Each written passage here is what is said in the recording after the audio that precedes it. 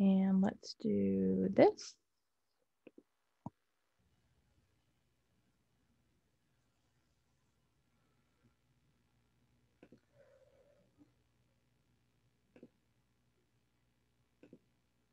There we go. Okay, chapter 12 is alcohols and phenols. So just like a lot of our chapters, starting with the basics, starting with structures and properties, alcohols contain a hydroxyl group.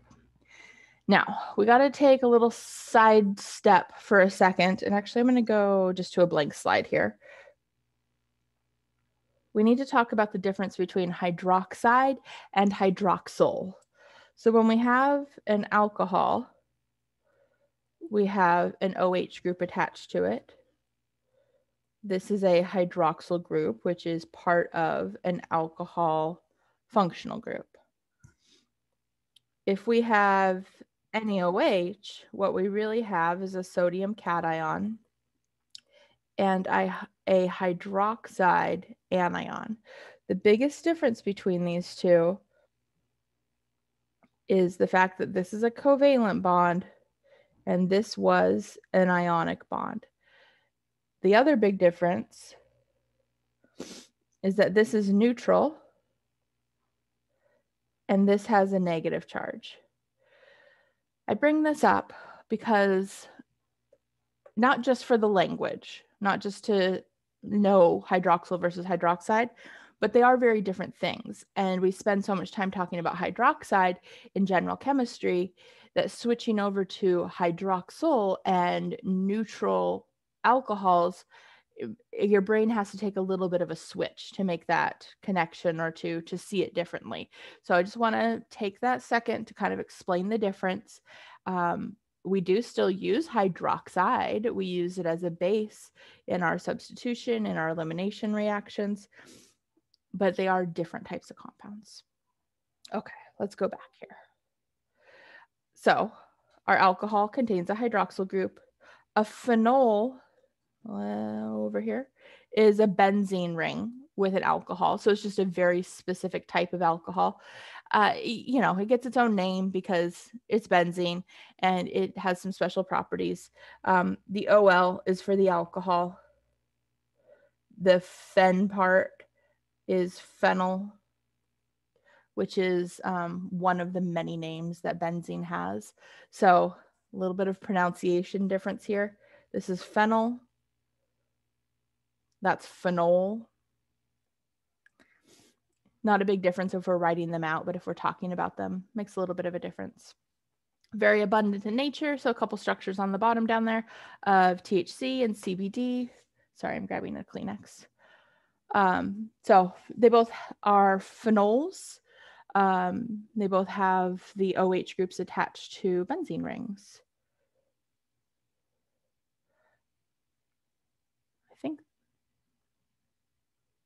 Okay, I was trying to remember if that was why I had that blank slide there. Okay, just a second.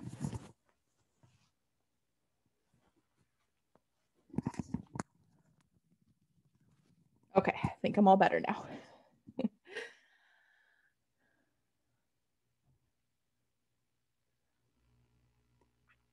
Okay, so let's talk about some of the other properties and nomenclature.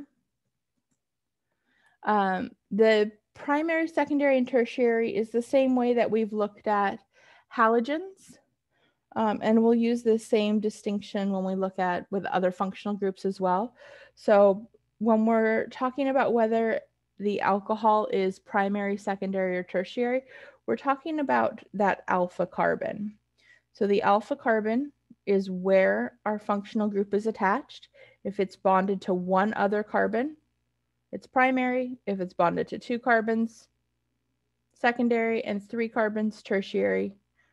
We know from other chapters that that can affect the reactivity of it, how it's going to react, what it's going to turn into. And so the same thing is true in this chapter. So we'll use those terms to classify alcohols. And then even when we're talking about reactions, we'll say, well, if it's a primary alcohol, it will turn into this. Or if it's secondary, it will turn into this. So we'll use that language a lot in this chapter. Nomenclature. Same rules. We're looking for the longest parent chain that contains the functional group. We're going to use the lowest numbers possible, giving priority to that functional group. And we're going to put everybody in alphabetical order when we start to actually assemble the pieces. We've talked about naming alkenes and alkynes. Alcohols are more important in the sense of naming priority. So the example that's on the bottom down here, we have an alkene on one end of the chain and the alcohol on the other. We put the alcohol at carbon number 2 because it has a higher priority. There's a whole list of priorities for naming. I've mentioned this before. I will give you that list in the fall semester. We don't really deal with it a whole lot more than just this. I was trying to remember what chapter 13 even is. I think it's ethers. Yeah, in chapter 13, the naming doesn't really come into play in terms of looking at these priorities. So knowing that alcohols are above alkenes and alkynes is really as far as our priorities go. The suffix that we're going to use is OL. So we've seen this. We've talked about ethanol, methanol, propanol. We haven't actually named anything that way, but we've seen those words pop up. If we have 2 alcohols, we use diol. And we've seen that reasoning too, because we've seen dienes and diines. So, it's the same idea. All right, so let me draw a couple out. Let's practice these. And I will do one with an alkene in it as well, or an alkyne. I'm wiping off my screen here. Okay.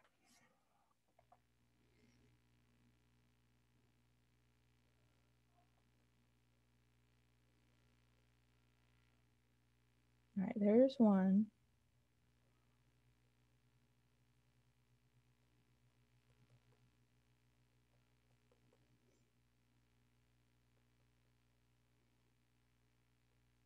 And there's another.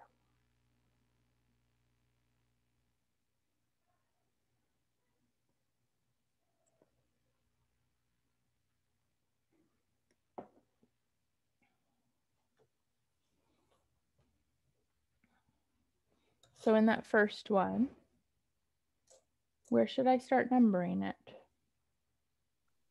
Right to left. Right to left. Okay. Over here? 1, 2? Yeah. 5, 6. Any other options? Anyone want to disagree with that?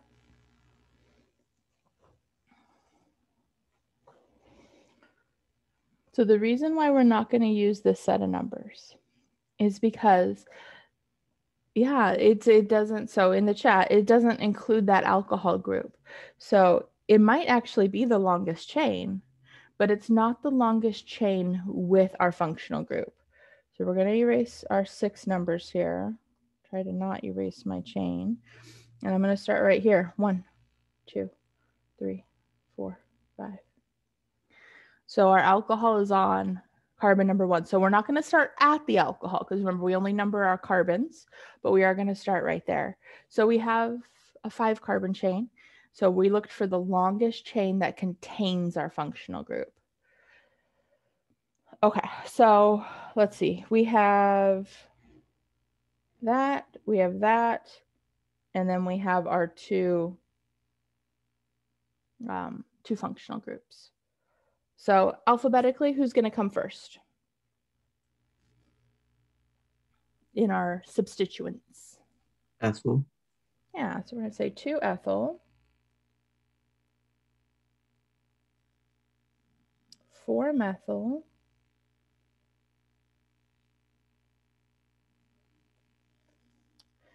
so we have a 5 carbon chain, so we know it's a pent. We are going to need some numbers. I'm just going to leave a little space there in the front.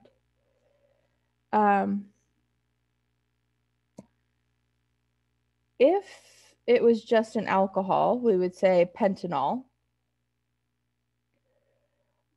But that ane right there from the pentane tells us that it's single bonds. So that has to become pentene. So we're going to say pentenol. So if we kind of break down the language there, this tells us that we have 5 carbons. That tells us that we have a double bond. And that tells us that we have the alcohol. So we've included all of the pieces of that parent chain. Now we do need some numbers in the front. So our alcohol is on carbon number 1, and our double bond starts at carbon number 3. And so we want them in that order, 3-1 or 3-1, excuse me, because they're in the same order as the name. And we can break that apart. So we could say 3-pentene 1-all. We could say pent 3-ene 1-all. Or we could keep the name together and put the numbers on the front. Any of those would work. Questions about that name at all?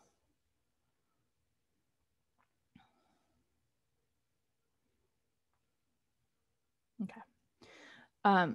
So when we start to add in more functional groups, one of the things that we'll talk about is that we can only use one functional group in the parent chain name, and the rest of them have to become substituents. The one exception to that are alkenes and alkynes, and the reason is because of where they change the name. So because enes and ines are changing the ane part of a name, and then something like an alcohol goes on the very end, we can actually combine them together into one word. With everything else we're going to talk about, though, it's always at the very end where the alcohol is. So then we have to pick and choose who gets to be part of the parent chain name and who gets pushed out into a substituent. So we'll look at that with more functional groups in the fall. Okay, next one. Where are we numbering this one from?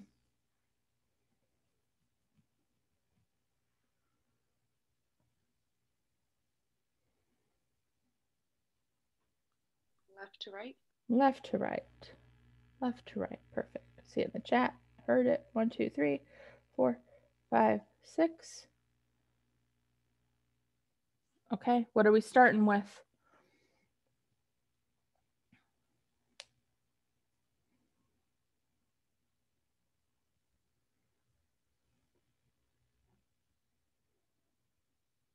So fluoro.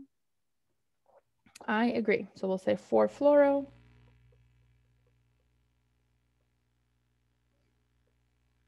2-methyl.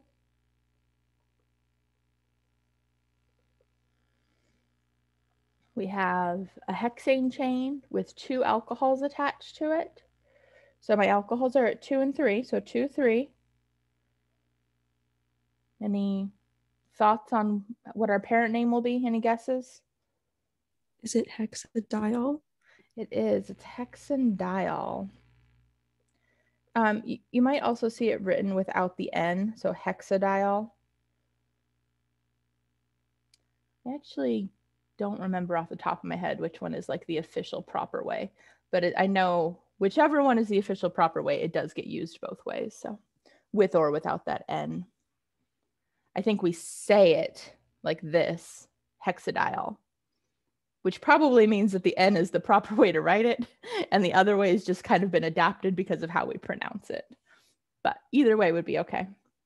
We can also break this up and put the numbers in the middle. So we could say hexane 2,3-diol. Not as common to do it that way because there's only one functional group, but it would not be wrong. Questions about that one?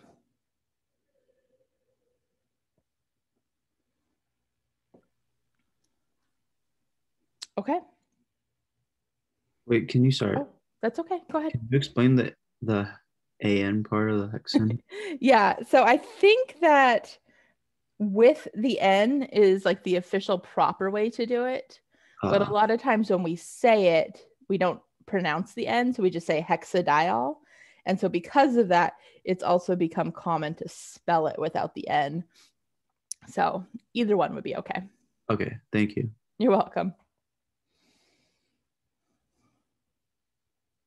So a little bit more property stuff. We know that alcohols are really good at hydrogen bonding. And so that's going to make their boiling point higher than what we might expect, or higher than something with a similar structure.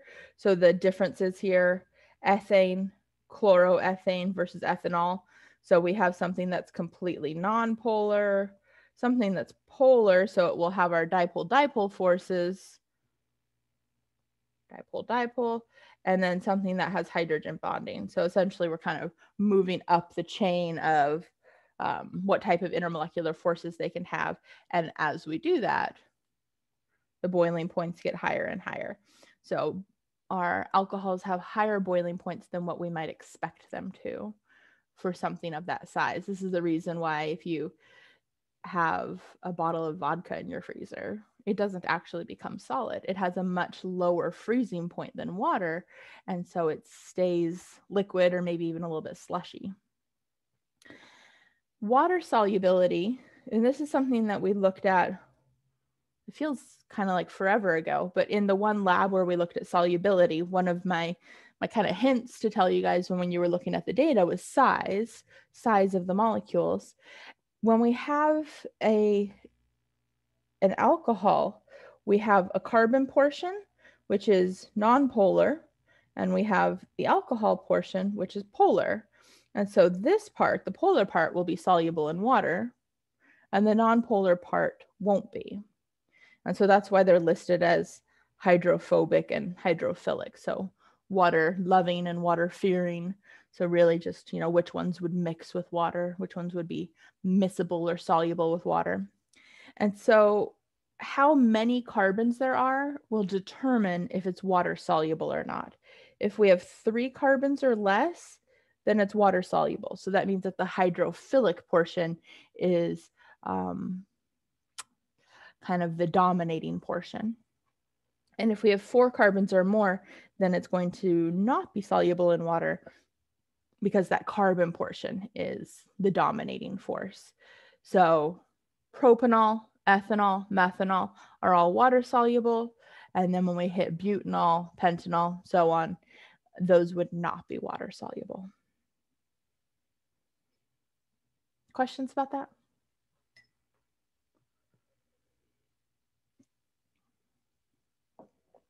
Okay.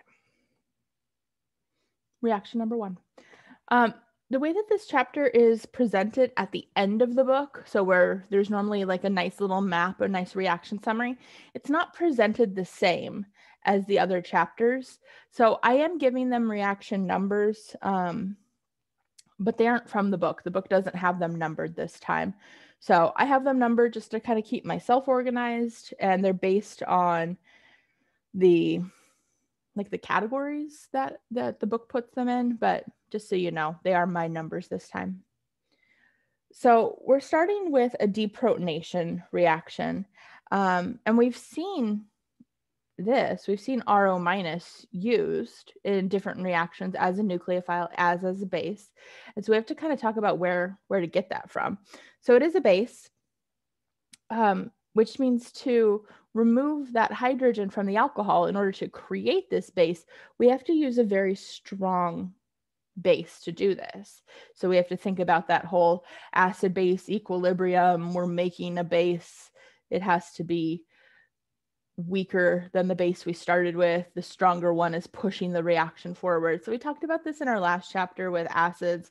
The same thing's happening here with bases.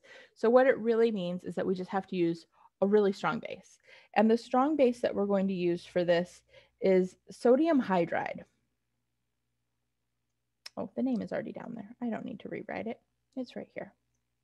So sodium hydride is a sodium cation and a hydrogen anion. So that's why it's called a hydride.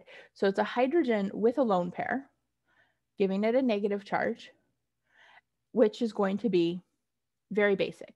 That's a very unhappy hydrogen. But here's the mechanism for this. And what's really nice about this is the other product that forms. So our hydride is going to grab onto that hydrogen The electrons go onto the oxygen. So we make our RO minus. Oh, this is called an alkoxide, by the way. I know I've said that word before, but there it is again. So it's an alkyl group with an oxygen that is negatively charged. So that's telling you that it's carbons, it's an alkyl. That's telling you that there's an oxygen. And then the ide tells you that it's negative. So again, the name is nicely descriptive. We have a sodium cation there. Don't really care about him. But the two hydrogens that come together make hydrogen gas. The little up arrow is telling us that that gas is bubbling away, and it leaves our solution, which is super nice because notice the reaction arrow. It's not an equilibrium arrow. It's only going forward because we're using Le Chatelier's principle to our advantage. As that product leaves, as hydrogen gas bubbles away, it's pushing the reaction forward to make more product. So even though this would be in equilibrium if we kept it contained, if we kept it in a closed container, we can leave that container open, let that gas bubble away, and use that to our advantage. There's one other way to do this. The other way is to use one of our alkali metals. So sodium, lithium, or potassium. So there's our alcohol, there's our metal. We will make our negatively charged oxygen, and we're still going to make hydrogen gas. This is using some radical mechanisms. The reason we're using an alkali metal is because they all have one lone pair electron, and so we're using that to our advantage. So I was going to write this out kind of in a little generic version for us. So if we write it as ROH, NaH, RO negative, or ROH, I'm just going to put an M for metal, RO negative, and then we can say our metal is sodium, lithium, or potassium. So there's our generic version of our first reaction. This would not be like the end of the reactions. What I mean by that is we're not going to want to end with a negatively charged oxygen. The purpose of this would be then to use it in another reaction, to use it as a nucleophile or a base in one of our substitution or elimination reactions. We don't want to end with a negatively charged oxygen. So it's essentially kind of a starting point. Questions about this first one at all? There's no stereochemistry or regiochemistry to talk about because it's just the hydrogen that's on the oxygen. We're not making any stereocenter, so not a whole lot there. Okay. So before we talk about the rest of the reactions, we are going to talk about alcohols as acids. So in order to do this reaction, that's essentially what we're treating it as. So this is my acid, and this is my base. And this is my conjugate base, and this is my conjugate acid. So we're going to look at our alcohols as acids and what would make them stronger or weaker. And it's stuff we know. It's ARIO. But not all alcohols are going to be at the same acidity levels. So we have three things here that will change whether they are stronger than what we're comparing them to or weaker than. And I worded it kind of weird there because none of them are strong acids. They're not HCl's and phosphoric acids, but they might be stronger than their neighbor. So the first one is resonance. So notice our pKa differences there. Cyclohexanol is 18, phenol is 10. So it's a difference of 8. But remember, this is a logarithmic scale. So it's a difference of 10 to the power of 8. So what is that, 10 million? I might be off, might be 100 million. I don't know. I can never move the decimal right in my head the first time. But the reason why phenol is so much more acidic is because it has a much more stable conjugate base.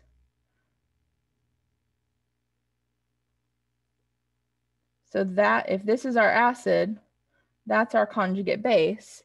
And the reason why it's so stable is because it has 5, that was not supposed to be a radical arrow. Let me fix that. There we go. it's going to have 5 resonance contributors. So it has all of this dispersion of that negative charge, all of these atoms to share that negative charge with, making it much more stable. That is why phenols kind of get their own listing in the title, because they are going to have different types of reactivity, because that hydrogen is easier to remove. It's a more acidic hydrogen. The next one on the list is induction. So that's going right here. And if you remember all the way back to chapter 3, induction is when we have electronegative groups nearby.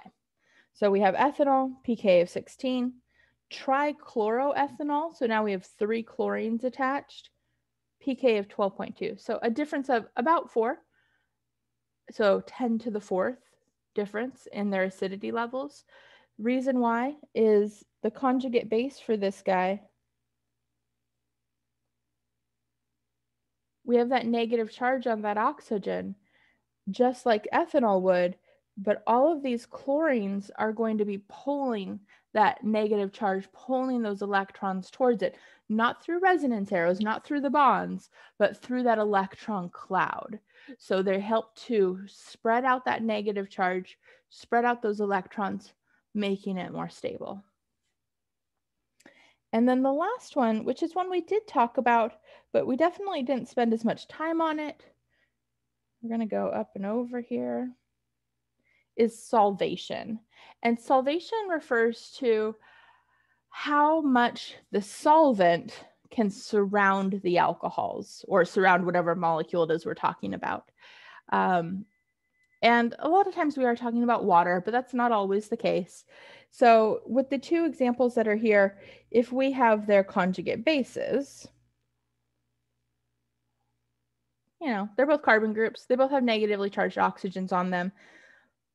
One of the things that can help stabilize a negatively charged oxygen is the solvent that's around it. So if we have water molecules, the hydrogens are going to be attracted to those oxygens. Water molecules can surround this one fairly easily, but because the other one has that large sterically hindered tert-butyl group, it isn't as easy to surround. So because of that, the smaller group, the one that has less branching, is going to be more acidic than the bulkier one that is more sterically hindered. So the difference there of 2, so our ethanol is 100 times more acidic than our tert-butanol, just because the solvent can surround it better. So the solvent is helping to stabilize it and essentially share that charge or minimize that charge. Questions? Okay. There are a couple slides, or wait, maybe just one slide of review. So when we look at our functional groups, we often look at how to prepare them and then how to react to them. So section 12.3 is how to prepare our alcohols, but we've already talked about this. So we have substitution reactions. So we're starting with an alkyl halide. We're reacting it with our OH group, and we can turn that into an alcohol. And we have the difference between primary versus tertiary. That's just whether or not it's going to take an SN1 or SN2 path, and whether we're going to have a negatively charged nucleophile or a neutral nucleophile. But this is chapter 7. I was looking down at the bottom to see if it was also 7, but it's not. That's chapter 8. And then the other way that we know how to make alcohols is starting with an alkene.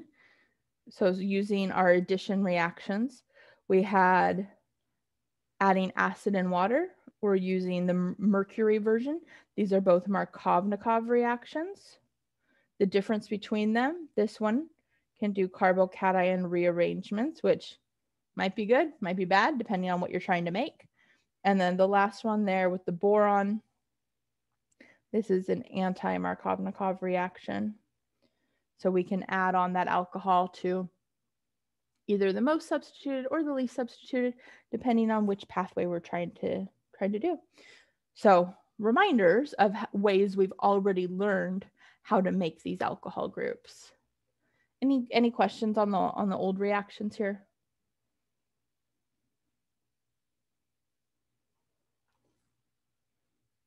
Okay. One of the ways that the reactions are divided up or put into categories in this chapter is whether we are, and actually this isn't even just for this chapter, this is kind of the way we look at it in a lot of chapters, but we look at them whether it's a reduction reaction or an oxidation reaction. And so we're going to look at both sides in this chapter. We're going to look at how to make an alcohol through a reduction reaction. And so the example that's down here is starting with a ketone and turning it into an alcohol. So this is a reduction reaction. So there's no reagents here, right? You know, we haven't learned how to actually do this yet. It's just showing you what a reduction reaction would look like. And one of the things we learn in general chemistry is that whenever we have a reduction, we also have an oxidation. We don't generally refer to them as reduction reactions or oxidation reactions. We refer to them as redox reactions. We put the two together. The reason why we only refer to them as one way or the other is we don't care about everybody else. We care about that carbon. So when we say that something is being, or when we say a reaction is a reduction reaction or an oxidation reaction, we're referring to the carbon that's in the middle of everything. And that's it. We're, as organic chemists, we have very tight blinders on and we only pay attention to what's going on with the carbon. And so the oxidation states or oxidation numbers, kind of depends on what book you used and who you learned it from, but they do mean the same thing. So you learned a whole list of rules on how to calculate oxidation numbers. This is kind of the range for carbon. So we go from -4 when it's attached to 4 hydrogens all the way to +4 when it's bonded, double bonded to 2 oxygens. So if we're going this direction, that would be oxidizing our carbon. And if we go in this direction, this would be reducing. So we're going to be starting with oxygens that are double bonded to carbon and reducing them down to a single bond, reducing them down to alcohols. And then we will also look at how to react our alcohols, oxidizing and turning them back into those double bonds. Okay, questions about this? I hope I didn't make that confusing.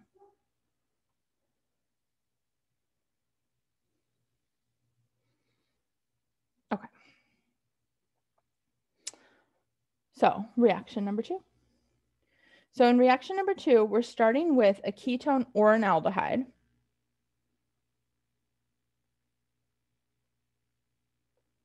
We're reacting it with hydrogen gas and a metal catalyst. So our metal catalyst options here, platinum, palladium, or nickel. And it turns that carbon-oxygen double bond into a carbon-oxygen single bond. So essentially we're adding a hydrogen to the oxygen and we're adding a hydrogen to the carbon. So we've seen this reaction before. We've started with an alkene and turned it into an alkane. Or we started with an alkyne and turned it into an alkane. So we're doing the same thing here, but we're doing it with a carbon-oxygen double bond. So question in the chat was whether or not you have to memorize these numbers or know how to calculate them. No to both those questions. So this was just kind of a demonstration of showing you the different levels of oxidation for carbon and all the ranges, but you do not need to know these actual numbers. If what you would need to know is that if I gave you this and this, you would need to know that this one is more oxidized. And we know that because it has more bonds to oxygen. So that's the easiest way to look at this in terms of carbon. How many bonds to oxygen does it have? So this one doesn't have any. 1, 2, 3, 4. We're increasing our bonds to oxygen. Does that answer your question?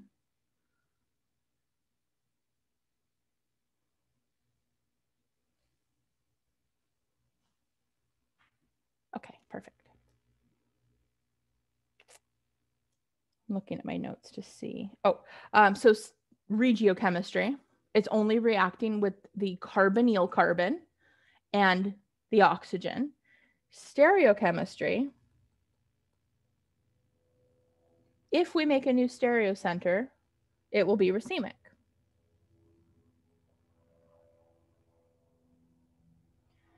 So if we start with a ketone, let's see, I'm going to erase this on the bottom and write it out a little bit different.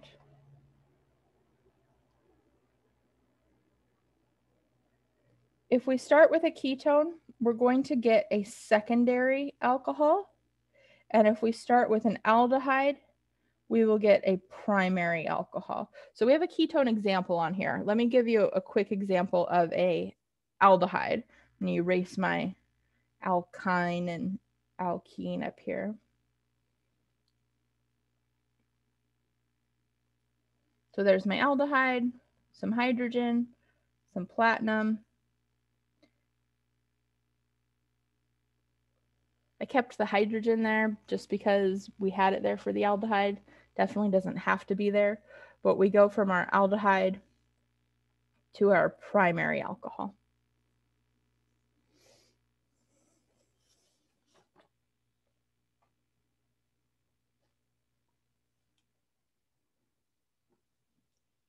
Any questions on that first reaction?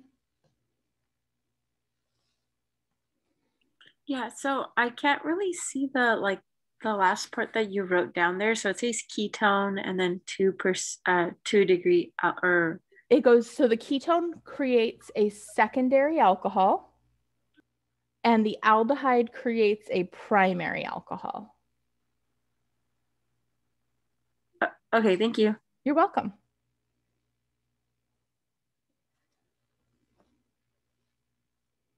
Any other questions on that? Yeah, I have a question.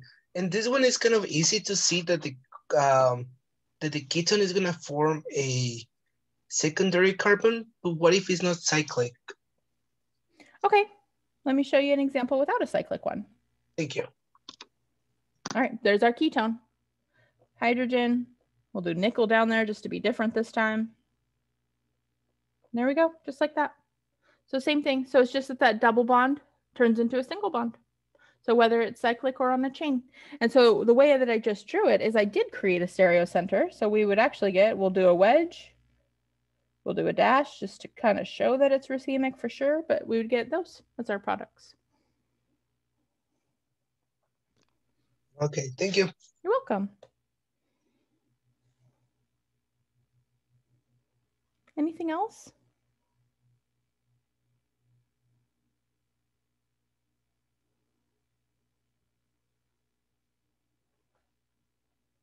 Okay. So we're going to have a few ways to do this same idea, to do this reduction reaction. So the second way we're doing it is through a hydride reaction. So we already saw what hydride was. We saw hydride is a negatively charged hydrogen. So in this reaction, we're starting with, again, a ketone or an aldehyde. And we're going to see that a lot where we kind of pair things together. We're reacting it with sodium borohydride. So NaBH4 is sodium borohydride. The sodium is our positive cation. Don't really care about him. The borohydride is a boron bonded to 4 hydrogens. It has a negative charge. Boron gets used a lot for us because it normally wants 3 bonds. That's what makes it happy, makes it neutral, but it doesn't have a full octet. So it has space to take on an extra bond and an extra pair of electrons, even though it's going to give it a negative charge. So we essentially use that to our advantage by forcing it to take on this extra hydrogen that it really now just wants to get rid of. So our borohydride just looks like that. Underneath the arrow is our solvent. So we do need to have a protic solvent. So remember, that means one that can do hydrogen bonding. So our options here, water, ethanol, methanol, you only need one of them. There is an or there, but you need one of them so that we can have that hydrogen. We have the mechanism down here.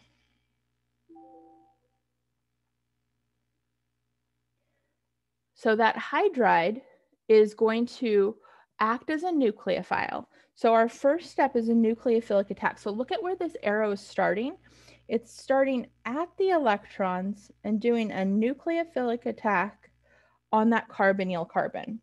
And so by starting at that bond, that's why we can call it a hydride, because the hydrogen is taking those electrons with it. And so that hydrogen has that negative charge to take those electrons. And then the pi electrons go onto that oxygen as a lone pair right here. So we end up with this as our intermediate.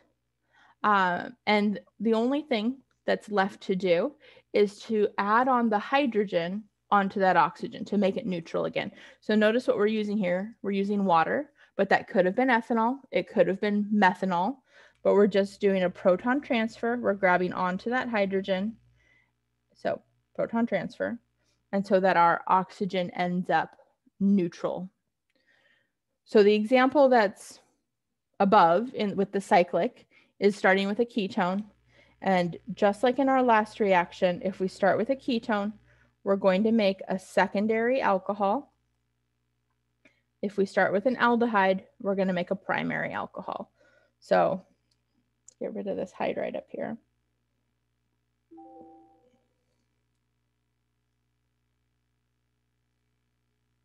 So there's my aldehyde. If I use sodium borohydride and some ethanol,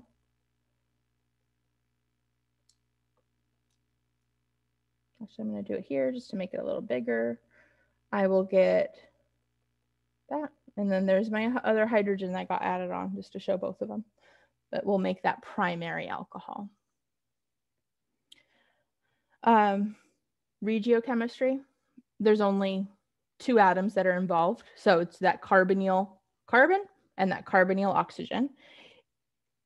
Stereochemistry, if we do make a new stereocenter, it will be racemic.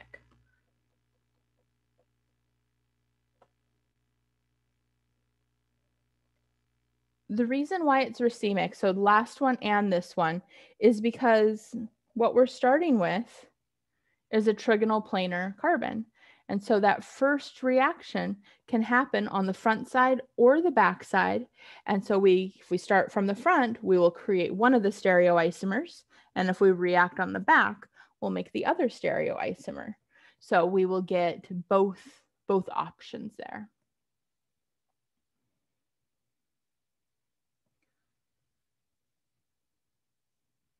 Questions about that at all?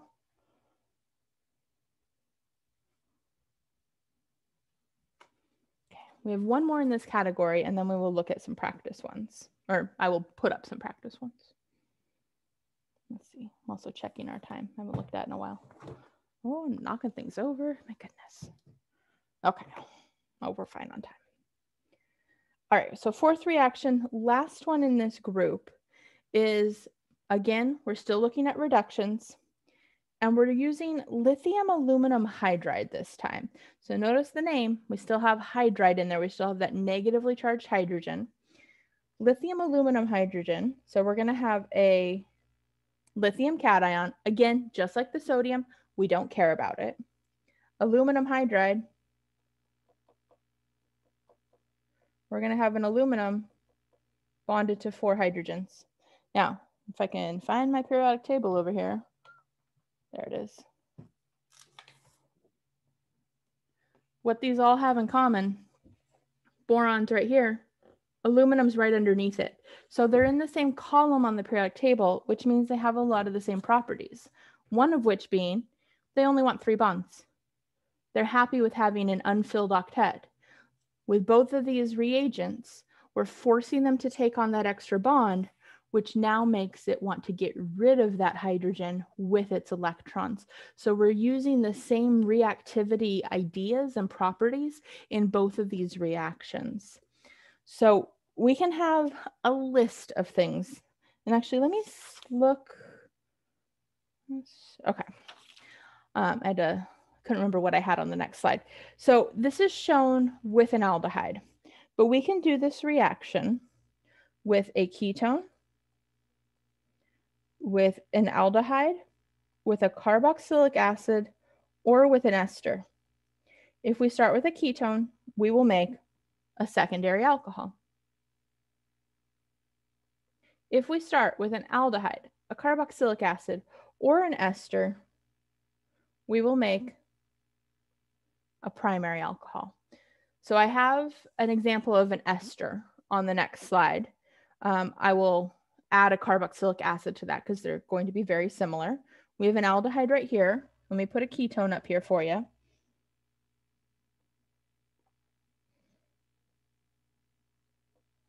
So ketone, that first step is lithium aluminum hydride. So we abbreviate it as LAH, lithium aluminum hydride. Nice, easy abbreviation. If we were to write it out as a chemical formula, it'd be LiAlH4. Obviously just as good because it has the full formula, but LAH is definitely going to be the most common way to see it. Step number 2 is water. So notice these are 2 separate steps. That is important. And what we would get from this would be that secondary alcohol. So starting with our ketone, we make a secondary alcohol. Okay, let's look at the mechanism for this one. It's going to look just like the last one. So it's a hydride, and so the way it's reacting is going to be super similar. We're starting from the electrons of that aluminum hydrogen bond, and we're doing a nucleophilic attack on that carbonyl carbon. So this would be the same first step no matter which starting group we're starting with. So whether it's an aldehyde, a ketone, carboxylic acid, or ester. Now for the carboxylic acid and the ester, the rest of the steps are going to be a little bit different, and we're going to see those on the next slide, but that first step's the same. The double bond becomes a lone pair on the oxygen. And so then our intermediate, again, looks very similar to what we saw on the last reaction. And so we're going to use the water to protonate. We're doing a proton transfer so that we end up with that neutral oxygen. So this right here is our mechanism for ketones and aldehydes. So the only difference between whether we're using a ketone or an aldehyde is this R group right here. We'll just circle it all the way through. That will be an R group if it's a ketone. It will be a hydrogen if it's an aldehyde. So let's see, what else? Regiochemistry, not really any, because again, we're just working with the carbonyl. Stereochemistry, same as the others, meaning if we make a new stereocenter, it will be racemic. Questions about that first mechanism for this one?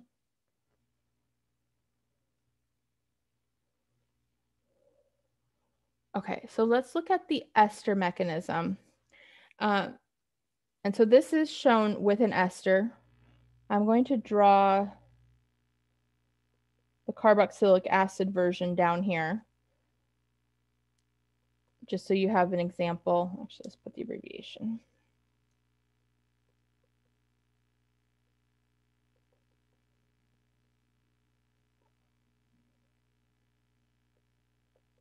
So starting with our carboxylic acid, we will make a primary alcohol if we go through this reaction. Okay, so let's look at this mechanism. Really, we're just kind of doing the same thing twice. So that first step's the same. We're doing a nucleophilic attack from that hydrogen, and pi bond becomes a lone pair, so nucleophilic attack.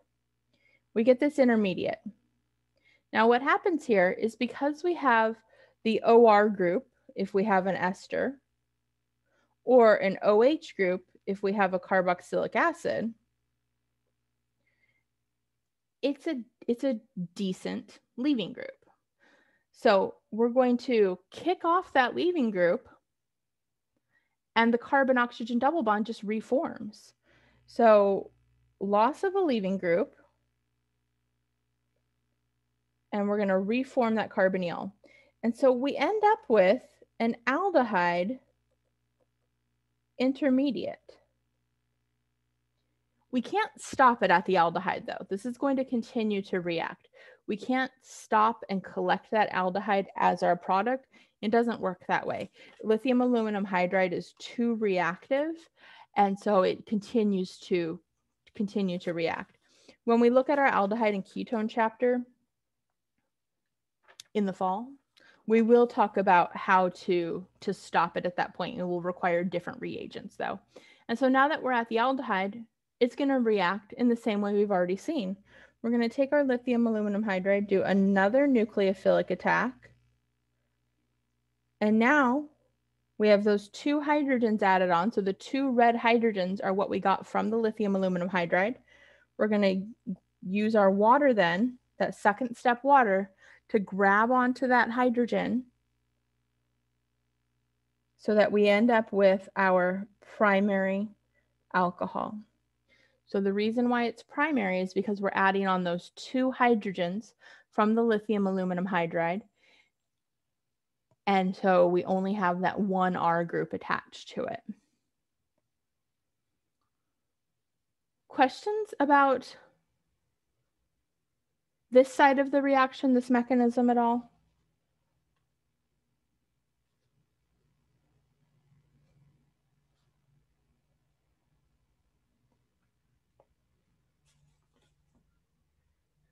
Okay, let me draw out a couple practice ones for us then. Some boxes to fill in.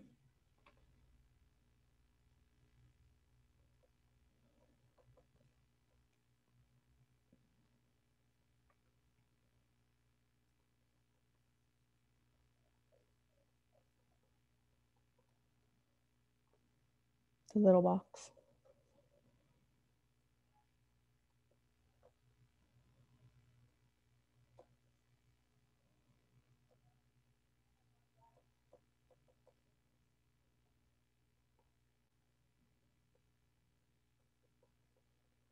So on the right-hand side, they look the same, but we're just going to add a little note here that just says 2 different ways.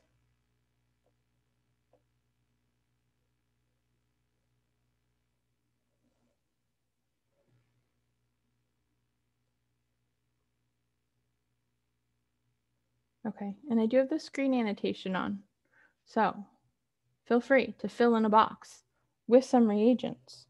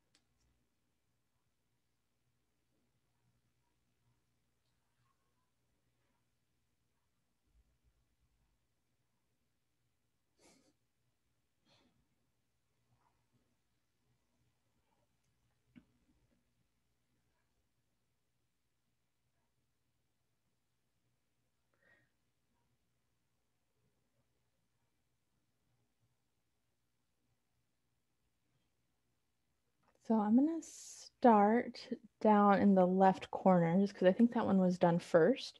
So we have an aldehyde and we're turning it into a primary alcohol. And I keep emphasizing or talking about, what functional group is turning into what functional group, because it can be a really helpful way to remember the reagents. When you do the multi-step synthesis or even the box problems, you have this whole list of reagents in your head, and having them memorized for one chapter might be okay, but then when you go on and now you're tacking on all these new chapters, it's easy to get them lost in the mix. So thinking of them in terms of, okay, if I want to start at a primary alcohol and I want to turn it into a carboxylic acid, you should have kind of an idea or list of reagents. Another way to kind of group them for organizing them is to think about them as either reducing agents or oxidizing agents. If that doesn't help, that's completely okay, but it is a common way to categorize them. Okay, get off my little side road there. So the one on the bottom left, we have lithium aluminum hydride and water. Definitely is going to work. We're going to add on numbers though, just to say that these are two separate steps, but the reagents themselves are good. And then the one above it, we have our carboxylic acid turning into a primary alcohol. And I see aluminum hydride there, so I'm going to assume that's lithium aluminum hydride. And same story, we just need a 1 and a 2 there, but it's good. And then going over to our ketone and turning that into a secondary alcohol, we have hydrogen and our catalyst. Definitely works. Instead of platinum, we could have had palladium or nickel just to show you what the other options are, but platinum does the job. And then with that down arrow, our ketone is turning into the same secondary alcohol, but with a new way to do it. And we have sodium borohydride and water. And again, instead of water, we could have had methanol or ethanol, just as other options there, or maybe you did it slightly different. And then really, we could have a third way for this. We could have our lithium aluminum hydride and the water. So starting with our ketone or our aldehyde, we have 3 different ways to do the same reaction. Starting with our esters and our carboxylic acids, we have 1 way. Questions about any of the boxes?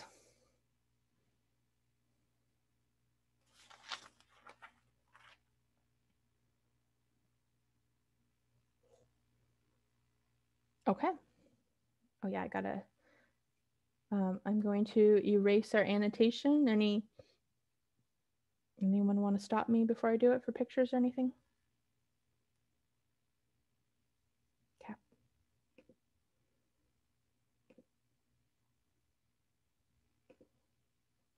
There we go. This is, I kind of think this is kind of a weird section of the book. So it's section 12.5, preparation of diols. So we just did preparation of alcohols. This is preparation of diols. So really it's saying if you're starting with a ketone or an aldehyde, we have these 3 different ways that we just talked about on how to make a diol. So really it's saying if you have 2 ketones, 2 aldehydes, a ketone and an aldehyde in the same structure, and you react it with one of these sets of reagents, both of them will reduce down to an alcohol. It's essentially what this is saying. And then the other one that's on here is starting with an alkene. We know how to make diols. This is going back to chapter 8. So we can do syn or anti-addition using our different reagents that we've talked about. So we have our peroxy acid, our most common one that we've used, MCPBA, acid and water, and then we have OSO4, so osmium tetraoxide, NMO. I know we talked about KMNO4 and some other reagents to go along with that. There's kind of a whole list for that one, but those are some of the examples of it. So kind of a weird section, but it's really just showing how to get diols on a structure.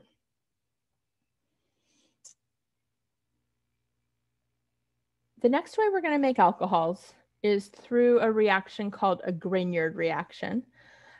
So this guy, Victor Grignard. He won the Nobel Prize for coming up with this back in 1912. So anytime there's a Nobel Prize associated with a reaction, you know it's a big deal. You know it kind of broke some ground. And so the reaction that's on the top here is how to make a Grignard reagent. So we're starting with an alkyl halide. Normally it's bromine. So our X can be bromine. It can also be chlorine, but bromine is going to be much more common for this. We're going to react it with magnesium, and it has to be magnesium, no other options here. What happens is the magnesium gets inserted between the carbon and the halogen. So there's a couple examples down here on the bottom. We have a benzene ring attached to a bromine, and now we have MgBr. We have this propane with a chlorine, and now we have MgCl. The reason, and those are the Grignard reagents. So once that magnesium is attached, we now refer to it as a Grignard reagent. This is also kind of the start of some of the named reactions. There's a lot of reactions that are named after the chemists that they were developed by or figured out by, and we still call them by whatever name that was. I definitely prefer calling things a hydrohalogenation or an oxidation because it tells you what's happening, but these aren't things we can ignore. This is how they are referred to. There's even like reference books that are called named reactions, and it's just the reactions that have been named after people. So it's that common. All right, the reason why this is important, the reason why this is going to kind of change things is, and I'm going to use this propane as an example, is when we have that carbon magnesium bond, it's really a bond between a metal and a non-metal. And so we end up with a very strong partial positive and very strong partial negative charge. And we know that when a metal and a non-metal form a bond, it's usually an ionic bond. And so normally it's full charges. So oftentimes we don't even think of this as partial charges. We're going to think of it as a carbanion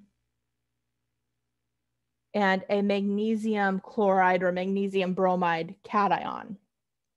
And so really the purpose of this Grignard reagent is to create a carbanion, because now we have a carbon that is a strong nucleophile and a strong base. We've created a carbon that can now go react with other carbons.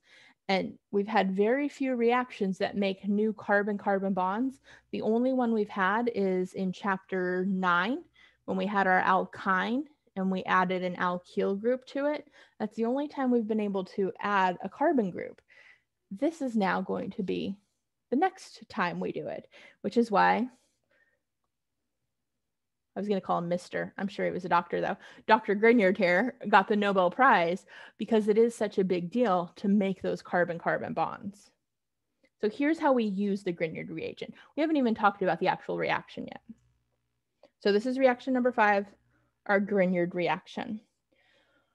We can start again with 3 different things. We can start with a ketone, an aldehyde, or an ester. Carboxylic acid is not on this list, and we'll talk about why in a minute. If we start with a ketone, which is what's shown here, we're going to make a tertiary alcohol. If we start with an ester, actually, let me put that to the side right here. If we start with an ester, we would also make a tertiary alcohol. And if we start with an aldehyde, we will make a secondary alcohol. So we have to have one of those functional groups.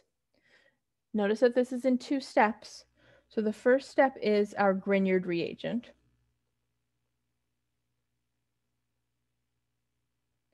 Now, depending on how this problem is presented to you, you know, a box problem on the test or a problem that you're practicing out of the book or on the worksheet, you might have to make the Grignard reagent. So we might have to start with an R group with our halogen, react it with magnesium to make this.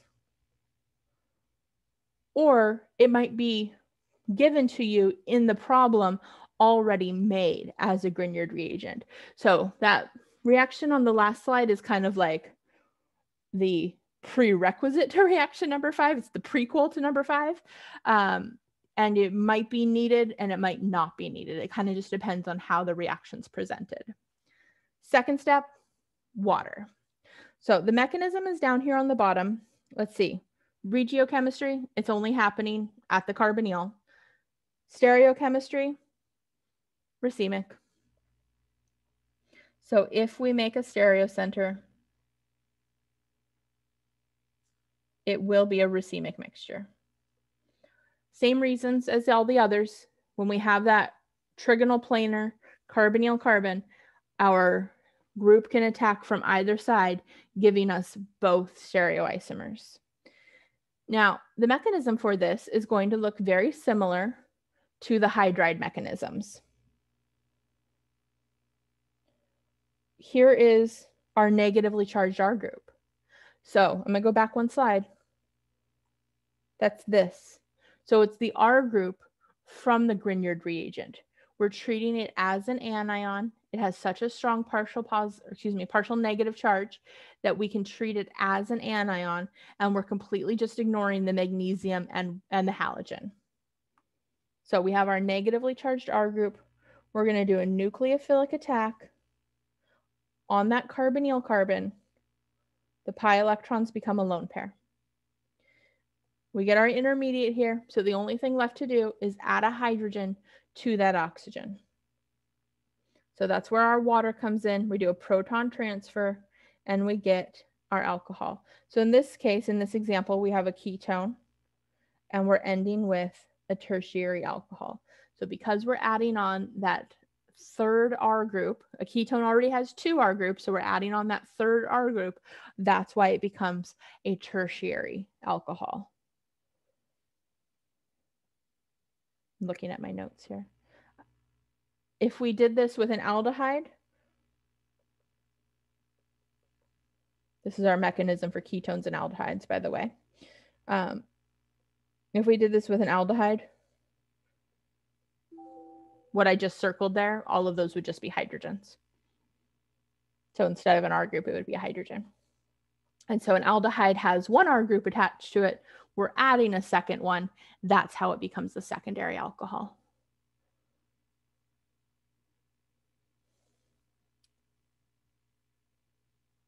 Let's talk for a second about why we can't use carboxylic acids for this. It's also the same reason why water is added in a second step.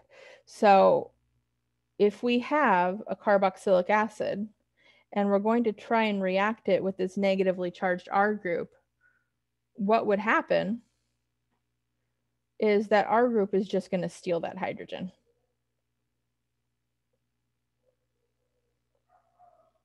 This is the same reason why the water can't be in there.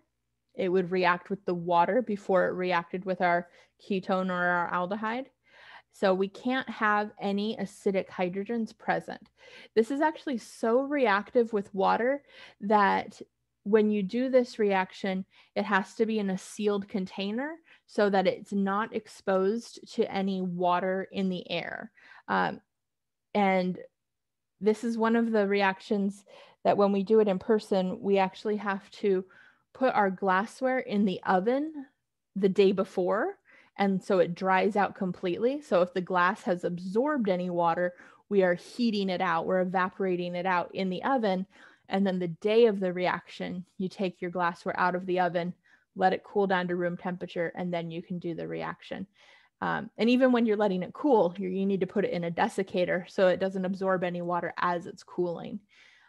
It's not like dangerous or explosive or anything if it touches water. It just kills the reagent. Or the more official word we would use is that it quenches the reaction. And so by adding in that water in that second step, we are reacting any Grignard reagent that's still left over. So we're quenching the reaction, we're stopping the reaction, and we're adding hydrogens to all of those oxygens.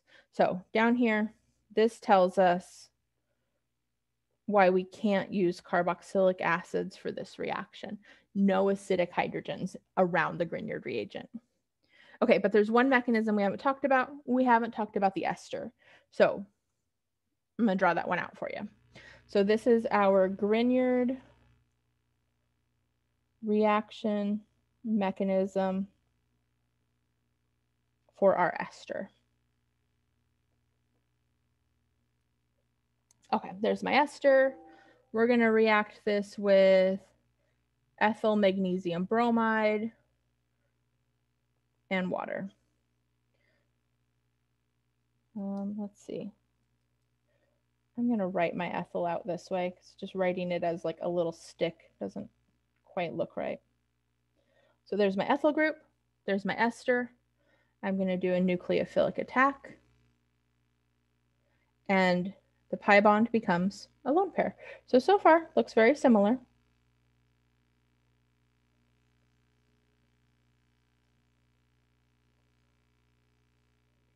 Okay, so that's what we have. We've added on the new ethyl group. We have our negatively charged oxygen, and we still have the OR group of the ester. And so this is going to be similar to when we saw esters and carboxylic acids react with lithium aluminum hydride.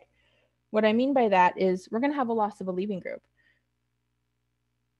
That pi bond's going to reform, and we're going to have the loss of a leaving group of the OR group that's attached to our ester. So that's the part of my ester that was original. There's the ethyl group that we added on in the first step. We're just going to do the same thing again. So when we have an ester, it's going to react twice. Just like, I'm going to go back a bunch of slides here. Right here, when we start with an ester or a carboxylic acid, it goes through this step, that lithium aluminum hydride step, twice because it's reforming that carbonyl. We're doing the same thing with our Grignard reagent. That carbonyl reforms. We're going to do another nucleophilic attack.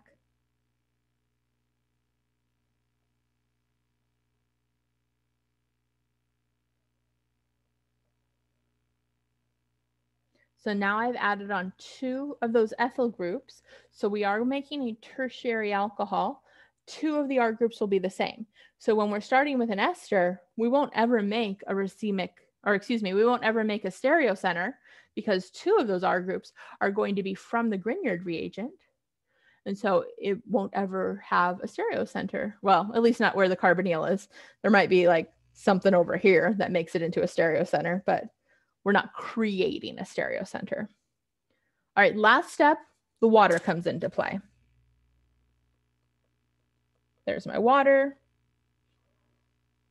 We're going to do a proton transfer. Oxygen grabs that hydrogen.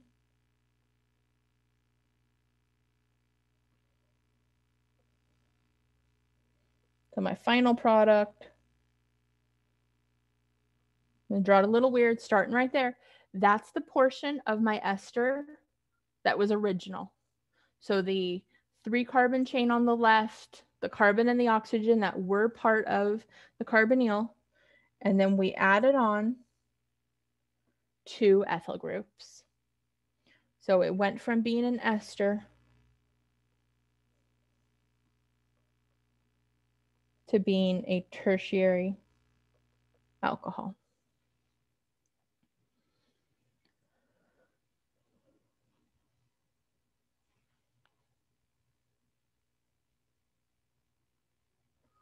Questions about that mechanism at all?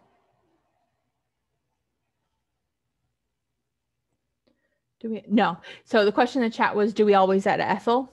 Definitely not. So this can be a lot of different things. So even in one of the examples back here, it could even be a benzene ring.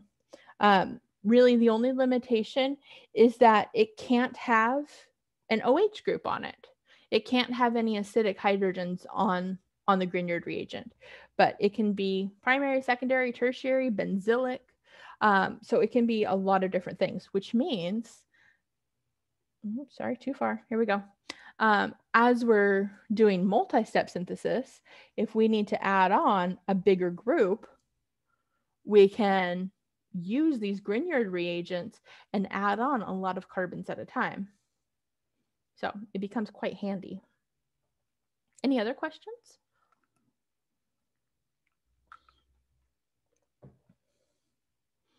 If we are starting with an ester, we are adding the same group twice. So we couldn't add like an ethyl and then add a propyl. It has to be 2 of the same groups. That might be a limitation. Okay, one more topic. Let's see. What time is it? 10:03. I feel like this is our last topic is like 5 slides, or our next topic is. I think it's too much to get into in our last 5 minutes of class. So we will start on Monday talking about how to protect alcohol groups, which sounds kind of weird, but that's what we'll do. So we'll start there. I'll hang out here and answer any questions you might have, but we will talk about reaction number or experiment number. I think we're on 11 today. My notes are down here somewhere for it. Yeah, experiment number 11. But that is all for today. So I will see you guys in lab, see you guys in office hours, see you on Monday, whenever you show up. Thank you. Thank you. Thank you, Professor. Thank you. Thank you guys.